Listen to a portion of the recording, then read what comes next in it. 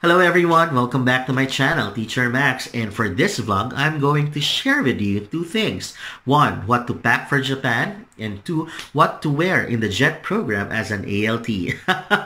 So let me take this chance to congratulate all of you for making it. You are now certified ALTs under the JET program. Welcome to Japan!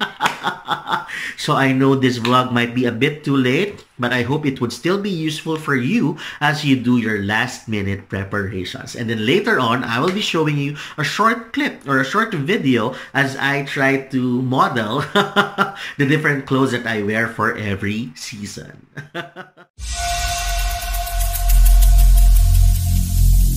Every single day, I'm gonna make something great. That's my way. Every single day. With number one, what to pack for Japan.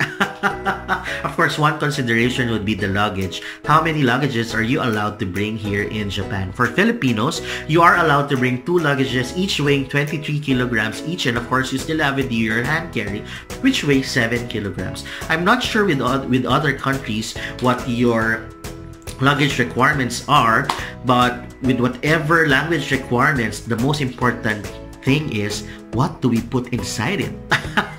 We don't want you to bring your whole closet with you.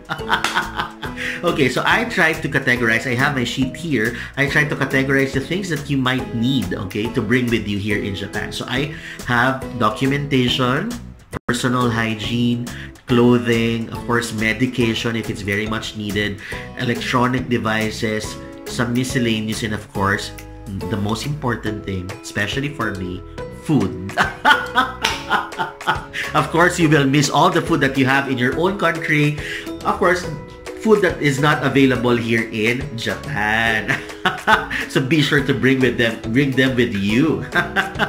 Okay, so let's start with documentation. Of course, please bring all important documents that might have been required by the Board of Education.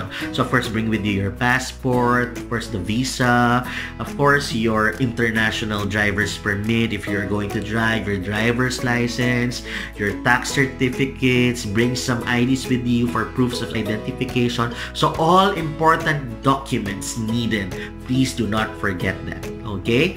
And then let's talk about personal hygiene, okay? So first, you have your own dental care, your razor, your tweezers, your deodorants, your shampoo, your soap, hairbrush, hair products. But you have to take note that these things that I have just mentioned can easily be purchased here in Japan. So, but if you have your own specific brand, okay, or skincare products that you need, then might as well bring them with you, especially if they will not be available here in Japan, right? Of course, hand towels, colognes, perfumes, sunscreens, etc., etc. Okay, so if you have enough like extra money, then you can just purchase them here. But if you don't want to spend so much upon arriving here, especially that salary will be raised, the first salary will receive by the 20th of August, okay, or at least at the latter part of August. So might as well bring these things with you, okay? Now, when it comes to clothing, of course, the most important thing would be what you will wear, okay, as an ALT. So with me, I brought different sets of uniforms, okay, that can be categorized for every season. So that one you will see later. But basically, bring with you a formal, bring with you some smart casual clothes, okay, maybe some blazers, and then of course shoes. How many shoes or how many pairs of shoes do you need to bring? So I, for one, for example, I have 4 schools, 1 junior high school and 3 elementary schools. So basically, I just have 1 indoor shoes and then 1 outdoor shoes, okay? The indoor shoes, okay, you can bring it to the other schools with you, okay? So if when you travel either by car or by commute, you can, so the indoor shoes you use in the junior high school, you can bring them to the other 3 elementary schools. But if you can, only if you can, and if your luggage can still, it can still fit your luggage, you can bring 1 indoor shoes for all schools that you have. Okay, so then of course you just use one outer shoes for all. But in my case, I remember I brought like 5 pairs of shoes. Of course, your rubber shoes, your leather shoes for your formals. But don't be surprised. Don't be surprised if you see many Japanese teachers wear sneakers all the time, whether it's a formal or a casual or a smart casual, etc., etc. Because they use sneakers because they love to run, they love to walk.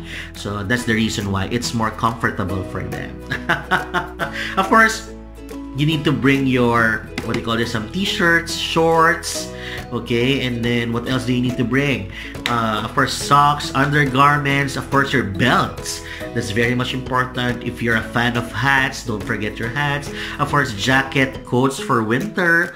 Some say it's alright not to bring winter clothes because you can easily buy them here in Japan. It's your choice, okay?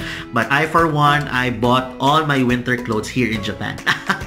Because there are a lot of second-hand shops, recycle shops here who give you good deals, okay, for this. Especially that winter clothes might be a bit bulky, okay, and might take big space in your luggage, okay? Swimwear, if you love to swim, of course, some more casual clothing, so please don't forget them. And then when it comes to medication, if there's a special medication that you need, I, for one, I am currently having my maintenance for my hypertension, so I brought medicine with me. But make sure that you have it, that you have your medicines approved, okay, and have your certificate coming from, I forgot the term, but there's like a certificate that you need to apply about all the medicines that you need to bring here. So of course, your multivitamins, your allergy medication, pain medication, digestive medication, and some prescriptive medicines, right? So please make sure that you bring with you your prescription coming from your doctor and have the doctor here translate it, diba? So then of course, electronic devices, of course, your cell phone, your smartphones, your camera, your laptop or tablet, and of course, don't forget the chargers and power adapters. Okay, very nice. Because here in Japan, oh my god, what's the wattage here? 100 watts? Oh my god, I'm not sure, guys. I'll have it checked and put it here. Okay, and then of course, some daily essentials. One thing that you should not forget, of course, is your purse, your wallet, and of course, your money. Okay, please take good care of it. Of course, I know that many of you would be bringing here a big amount of money, so be sure to secure the money with you. Put it inside your shirt. Okay, and then of course, for miscellaneous, I think the very important thing is omiyage. Okay, an omiyage is a Japanese souvenir, a Japanese tradition wherein, like, when one travels, they bring omiyage to their co-workers, okay, as souvenirs. And here, since it's your first time here in Japan, it's not bad to bring an omiyage, though it's not required. Okay, and then if you feel generous enough, you can give all teachers omiyage, okay? Or if you're on a tight budget, you can just give your Kocho, your Kyoto Sensei, and then your JTEs, okay? But what I did was, I was feeling generous a bit. So I give one for all teachers. For my JTEs, for my Kocho and Kyoto Senseis, I gave them a pack of dried mangoes.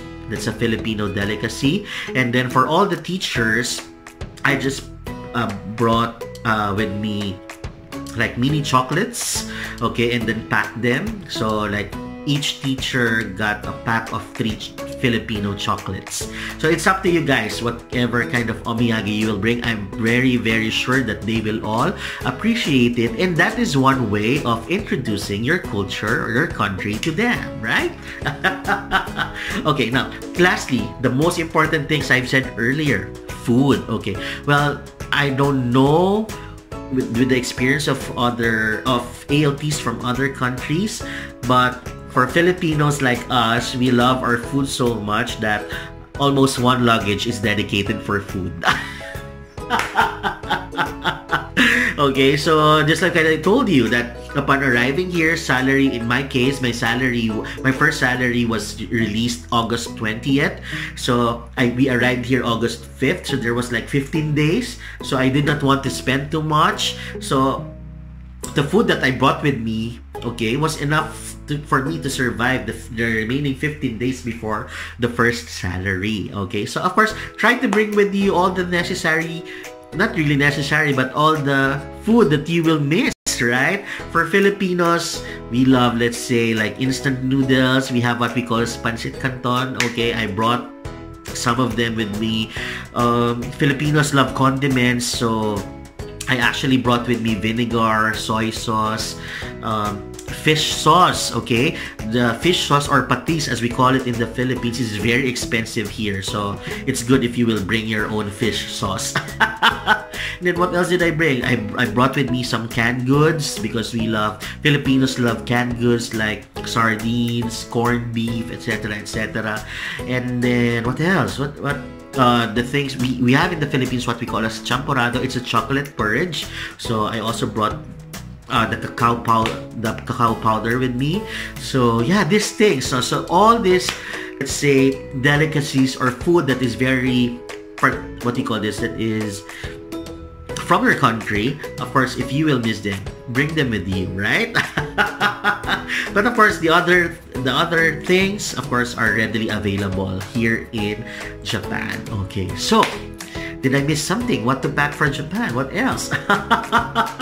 Okay, so I hope that by now you are almost ready, and I really wish you good luck. And please make sure that you do not forget all the important stuff, especially the documents, right? Of course, your passport, don't forget. You won't be able to fly. Okay, so I wish you good luck, guys. And now I am going to show you, okay, the different clothes that I wear for every season as an ALT here in Japan. But wait, I know that I'm a guy, so I won't be able to show you what the ladies wear. But I tried to search in YouTube, and most of the ALTs that showed what to wear are ladies. So I'm not sure if I'm the first one. I'm the first guy ALT showing this. But if I am, then I would be proud to share with you what I wear in Japan. So basically, some schools are strict, some schools are not, and are more, they give you more freedom in what you wear. But basically, try to gauge and check, okay? Observe what do the teachers in your school wear and try to adapt to it. Okay? So here's a short clip of what I wear here in Japan every summer, winter, fall, and spring. Here you are.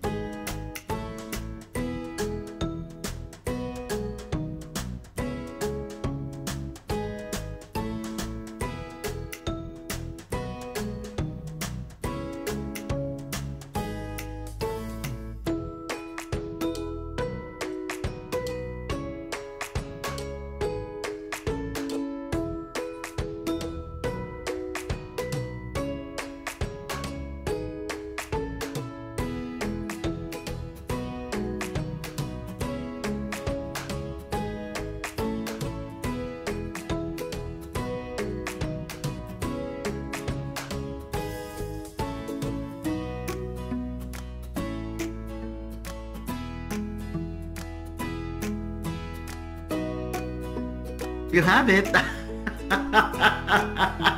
I really hope you enjoyed this vlog, and I hope that I did not miss anything important.